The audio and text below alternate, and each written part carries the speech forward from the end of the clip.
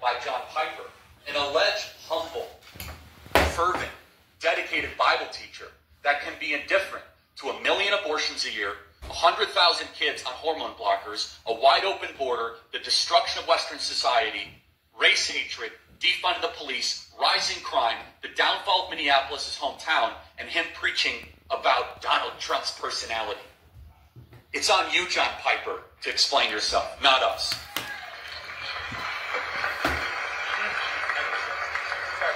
Go ahead, really quick.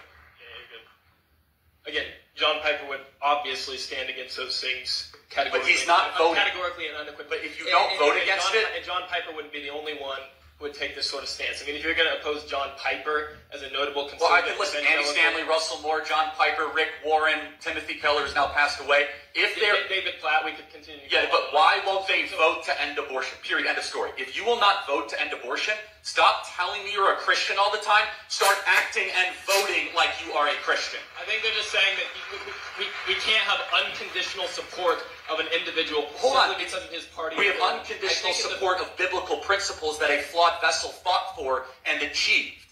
So Russell Moore, David French, all these guys that go around and talk about how terrible the Christian right is, how can they reconcile? Because they're going to have to go in front of a supreme ruler of the world, Jesus Christ, and says, why were you preaching in the New York Times and writing these long, meandering op-eds about how you didn't like Donald Trump's tone when you were given a binary choice? Babies saved, babies murdered. And they're like, well, I don't like his tone. What kind of a Christian is that?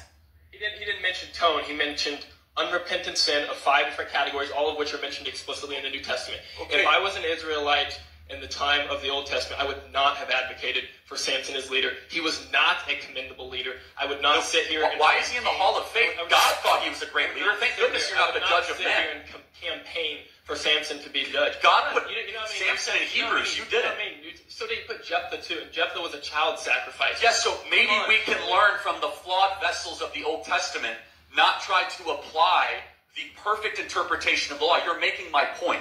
So it's not even a choice is what I'm getting at. If you believe in the biblical principles, if you believe in what the Bible says, to love life, to love the unborn, to care about those that can't defend themselves, it's a binary choice. And it's not about defending the unrepentant alleged behavior of an individual. It's did that individual advance the priorities that we care about? And the answer resoundingly was yes. Yes, and I would agree. Yes, so you should vote Trump.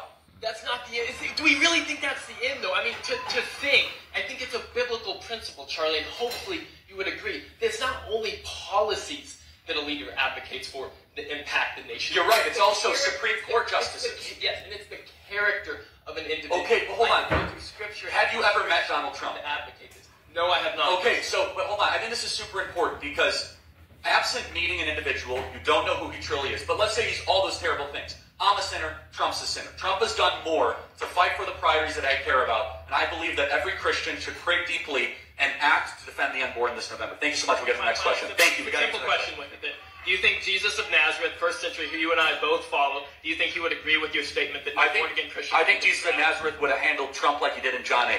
He would have said, do not cast a stone against Donald Trump. He would have said, Trump, sin no more. You know what he would have said to Charlie Kirk? He would have said, don't throw a stone at Charlie Kirk. Charlie, sin no more. Because we all fall short of the glory of God.